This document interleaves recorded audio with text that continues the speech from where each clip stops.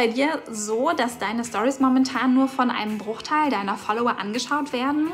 Wenn dem so sei, dann solltest du jetzt hier im Video unbedingt dranbleiben und bis zum Ende schauen. Denn in Instagram Stories liegt unfassbar viel Potenzial für dein Followerwachstum, um deine Community-Bindung wirklich zu erhöhen. Außerdem hast du natürlich mit deinen Instagram Stories die absolute Möglichkeit, das Level des Mehrwerts, den du deiner Community gibst, so auf das absolut nächste Level zu bringen. Und deswegen würde ich sagen, legen wir los mit meinen 5 besten Instagram Story Hacks, die du unbedingt kennen solltest.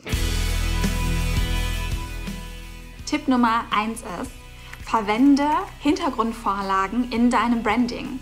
Du kannst solche Vorlagen beispielsweise mit der App Canva erstellen oder auch mit der App Over.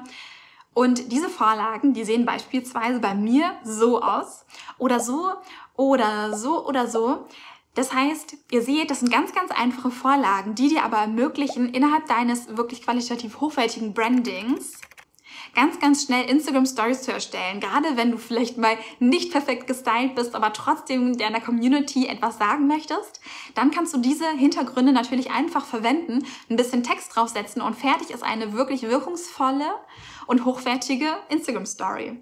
Ich würde sagen, easy to handle. Speicher dir die Vorlagen dann auf jeden Fall in einem extra Ordner auf deinem Smartphone ab. So habe ich es gemacht. So kannst du wirklich easygoing darauf zugreifen, wenn du sie erstellt hast, einmalig. Kommen wir zu Tipp Nummer 2. Und zwar GIFs in deinen Stories zu verwenden. GIFs können das Gesagte, was du in deinen Stories mitteilen möchtest, natürlich nochmals unterstreichen. Aber auch da gibt es natürlich so, ja, trennt sich die Spreu vom Weizen, indem du auch an dieser Stelle auf Qualität achtest und natürlich auch auf dein Branding. Das bedeutet, wenn du eine bestimmte Farbe in deinem Branding definiert hast, dann versuche GIFs zu verwenden, die beispielsweise mit ähnlichen Farben einhergehen. Eine zweite Strategie kann sein, dass du auf eher qualitativ hochwertigere oder modernere GIFs gehst. Ich packe dir hier einfach mal eine Aufnahme rein und zeige dir meine liebsten Begriffe, die ich am liebsten bei der GIF-Suche verwende. Hier gebe ich ganz gerne mal Lines ein und platziere die dann beliebig, manchmal auch mehrmals, in meinem Design. Ansonsten nutze ich gerne den Begriff Dots und da wähle ich dann etwas aus, was mir gefällt, in meinen Branding-Farben natürlich, wenn es geht. Sehr, sehr gerne mag ich den Begriff Studio Ionesi. Sie hat extrem tolle GIFs. Unbezahlte Werbung an der Stelle, ich liebe ihre GIFs einfach. Sie sind sehr besonders und ich nutze sie tatsächlich extrem viel. Du hast jetzt wirklich schöne Hintergrundvorlagen. Du hast jetzt GIFs in deinen Stories verwendet. Jetzt kommen wir zu Tipp Nummer 3, der kreativen Storygestaltung. Und hier gibt es ja bei Instagram wirklich diverse Möglichkeiten. Ich zeige euch jetzt meine 3 Lieblingskreativen Storygestaltungsmöglichkeiten. Das war ein langes Wort. Die den schönsten und qualitativ hochwertigsten Effekt für deine Stories erzielen. Starten wir, indem du einen Text schreibst. Ich schreibe jetzt einfach mal irgendwas. Ich mag es ganz gerne, wenn man etwas mehr Text hat, diesen mit verschiedenen Schriftarten zu verwenden. Da kannst du dich oben einfach mal ein bisschen durchklicken, was dir gefällt. Anschließend gehe ich wieder auf das A, tippe einen weiteren Text ein und wähle auch dafür noch eine zweite Schriftart aus. Klick dich einfach mal durch, was dir da am besten gefällt und dann geht's auch an die Farben. Hier hast du echt eine große Auswahl. Wenn du dort länger gedrückt hältst, dann findest du noch weitere Farbpaletten. Anschließend positioniere den Text gerne mittig und weiter geht's mit der Verzierung. Dazu schreibe im Textfeld einen Punkt, ganz viele Leerzeichen und wieder einen Punkt. Dann gehst du oben aufs A und platzierst dann, wenn du es etwas vergrößerst, diesen entstandenen Kasten in der Ecke unten rechts. Und dann wiederholst du das Ganze nochmal für die Ecke oben links. Punkte, Leerzeichen, Punkte und dann das Ganze platzieren an der oberen Ecke. Und schon hat man so einen schönen Rahmen. Easy, oder? Anschließend kannst du auf den Stift klicken und dort nehme ich ganz gerne diesen Kalligrafiestift, würde ich jetzt sagen. Hier kannst du nochmal ganz besondere Rahmen erstellen und dich mal ein bisschen zeichnerisch austoben. Ich zeige dir einfach mal ein paar Varianten, die ich ganz gerne mag. Oben links kannst du es übrigens auch immer wieder alles rückgängig machen, wenn du etwas zeichnest. Aber das weißt du ja wahrscheinlich schon. Hiermit kannst du dann echt so ganz schöne Rahmen basteln und wenn dir etwas gefällt, dann drückst du einfach oben rechts auf den Haken.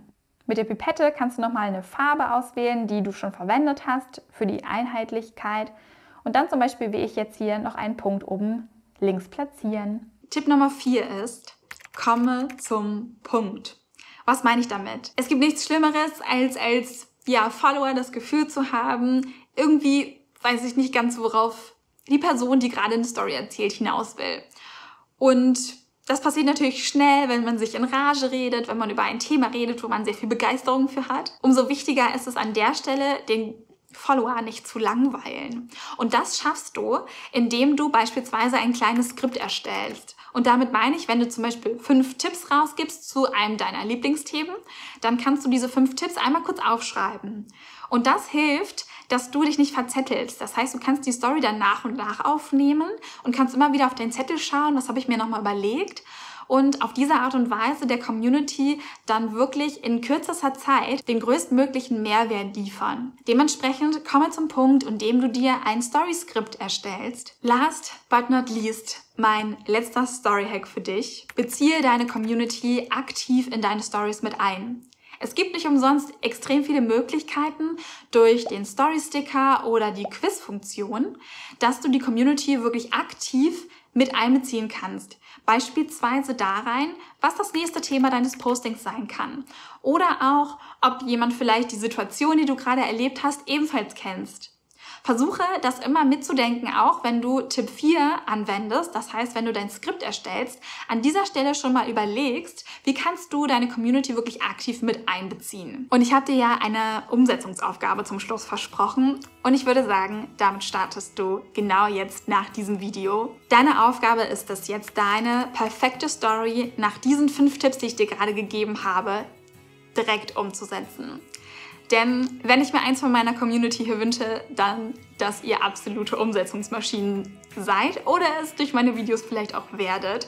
Und dementsprechend würde ich sagen, legt direkt jetzt los. Verlinkt mich unbedingt mit meinem Instagram-Account socializer.de in euren Videos und ich teile eure Ergebnisse dann sehr, sehr gerne mit etwas Glück in meiner Story.